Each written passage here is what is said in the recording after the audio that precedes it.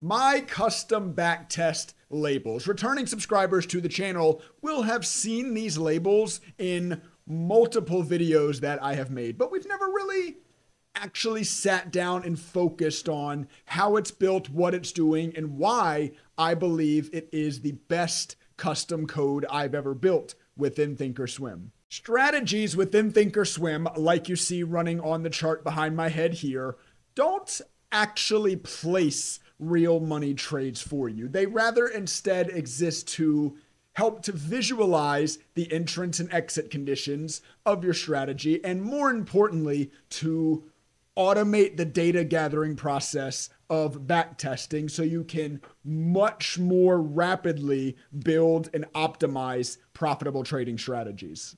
The major issue with this is that the report native within ThinkorSwim doesn't actually show a lot of detail. I can load up the report for the strategy that I'm currently running. You can see every trade that's been taken. And at the bottom, you can see a few statistics like the max trade P&L, the total trade P&L, and the total number of trades. But that's not enough information to actually determine how effective the strategy is. So what you typically need to do from this point is you need to export the file, plug it into Excel, and then format it in Excel and perform all the calculations manually over there. And I've done this. I used to do it a lot. Pull the reports from ThinkorSwim, format them in Excel, and then build some more useful calculations such as win percentage, such as the max loss, etc. within Excel to get a better understanding of the performance of the strategy I'm testing. And I'm not complaining. This method was still awesome. It took a couple hours to get everything formatted in Excel and all the equations built over there, but this is still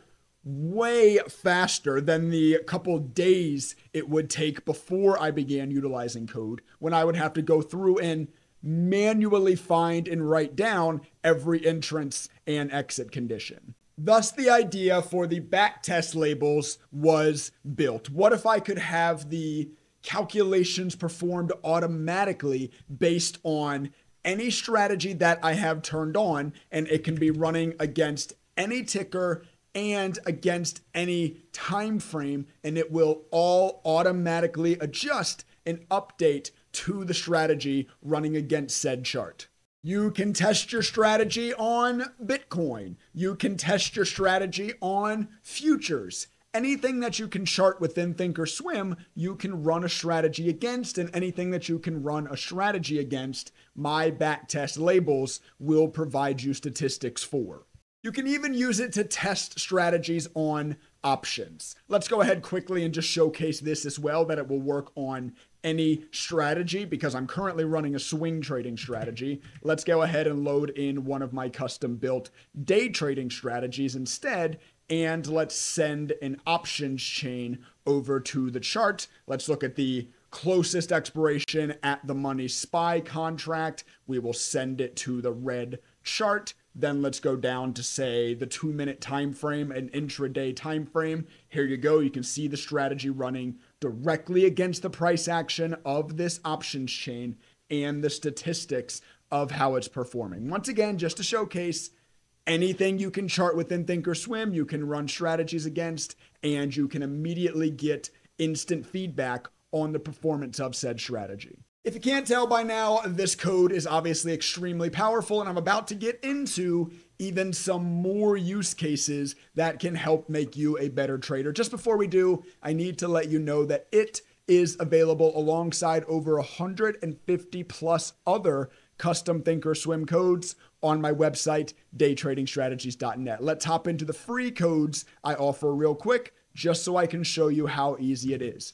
All of the 150 plus codes will come with one of these TOS share links. All you need to do is copy that link back within your ThinkorSwim application, set up in the top right, open shared item, paste, preview, and import. Just like that, 10 seconds and 3 mouse clicks, you now have my custom codes locally saved within your own ThinkorSwim. This means you can obviously turn them on your own charts, and it means you get access to read and edit the source code. So if you want to go in and learn how the codes are built or adjust them to fit your own trading styles, etc., feel free to do that as well. So go get yourself these backtest labels alongside the over 30 different both day trading and swing trading strategies that I have published on my website that you can test utilizing these labels. Once again, the website will be linked in the description down below.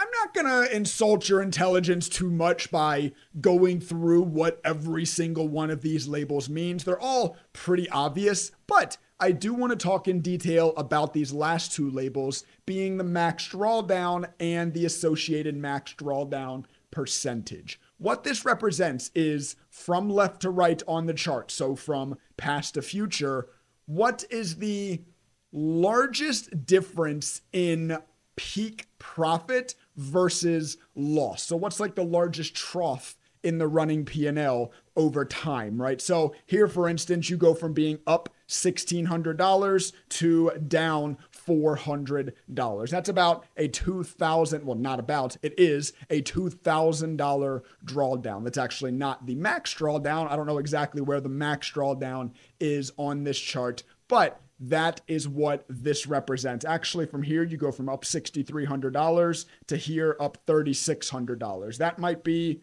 about the max drawdown. Maybe right here, this period is the max drawdown. But anyway, that is what that represents. And it's a very important statistic to consider. I find it the most important statistic, and I try to keep it under 30%. Now, this percentage will differ from trader to trader. It depends on your trade style, depends on your trade goals. If your goal is to go for more explosive growth, like I want to turn $1,000 into $25,000 by the end of the year, that's a crazy high goal for trading, right? You're probably going to have to take on riskier strategies, so you're going to need to be more comfortable with higher max drawdown percentages. But I target 30% or less, and I find that the stocks that have the lower max drawdown percentage tend to translate the best from backtesting to live trading.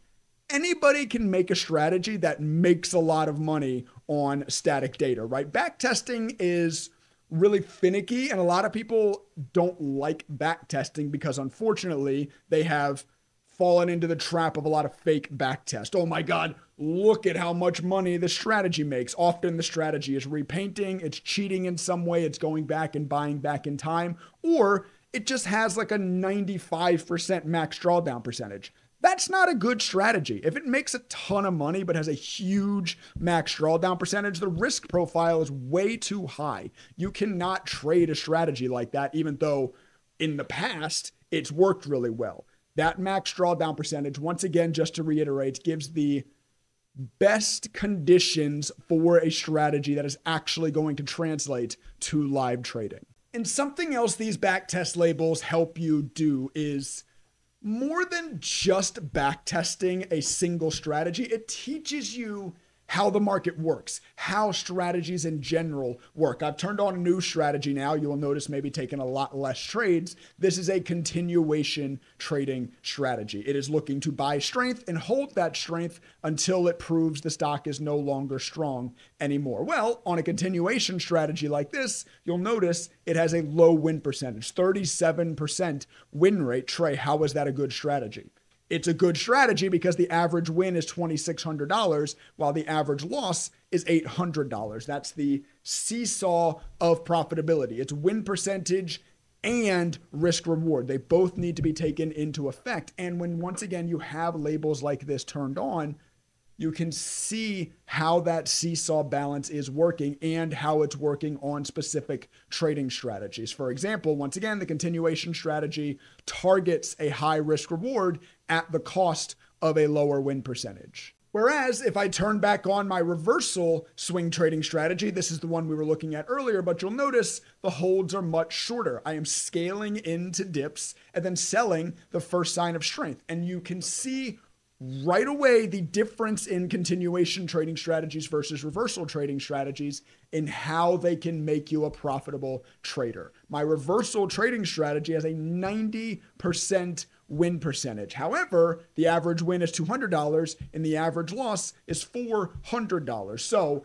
for reversal trading strategies, you are targeting a high win percentage at the expense of a bad risk reward, because when you lose with this strategy, you can lose large. The idea is that the win percentage is so high that not only is the total P&L green. Total P&L green, like yay yippee, obviously you're gonna care about that, but what's more important is the max drawdown percentage sits at less than 20%.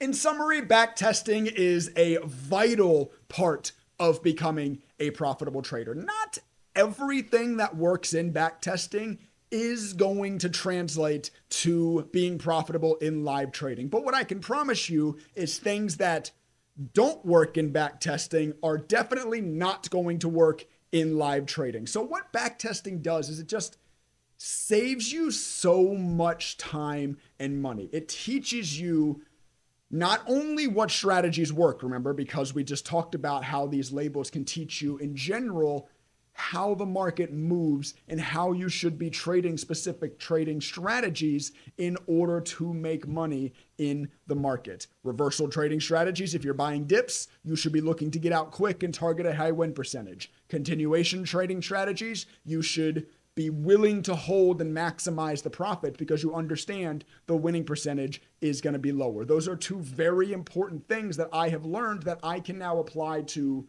trading forever, for the rest of my life, that I learned through backtesting. So it's going to save you time and money. It's going to teach you how the market works, and it's going to help make you a better trader. That much I can promise. I'm not legally allowed to promise you that backtesting will make you a profitable trader, but it will make you a better trader. It will give you a better understanding of how the market moves. And if you are using automated labels like the ones I have built here in ThinkorSwim, it just greatly speeds up that process, right? There are really 3 levels to backtesting. The first level, the foundation level, is having to go through and manually find and write down all the entrance and exit conditions. That takes days, if not weeks. It takes a very long time. The second is utilizing code to pull these reports, right? To take these reports, pull them into Excel, perform the calculations over there. And the third and final is to just have the labels automatically built like this. You go from